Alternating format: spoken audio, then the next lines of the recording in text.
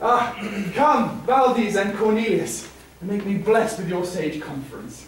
Valdes, sweet Valdes and Cornelius, know that your words have won me at the last, to practice magic and concealed arts. Yet not your words only, but mine own fantasy. My head but ruminates on necromantic skill.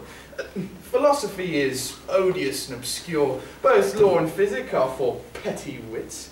Divinity is basest of the three. Ignorant, contemptible, inservile, and rash. It is magic. Magic that hath ravished me. Therefore, gentle friends, aid me in this attempt.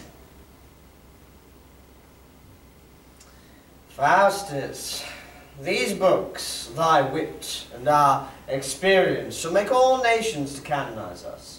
As Indian Moors obey their Spanish lords, so shall the spirits of every element be always serviceable to us three.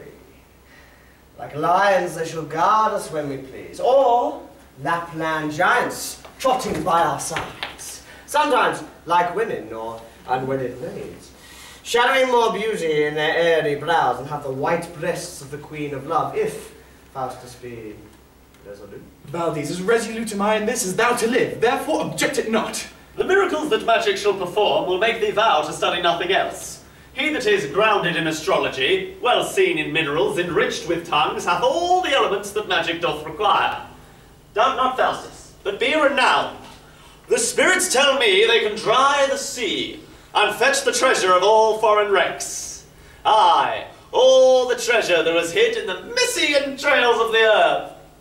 So tell me, Faustus, what shall we three want? Nothing, Cornelius. Oh, this cheers my soul. Come, show me some demonstration of magical, conjure in some lusty grove, and have these joys in full possession.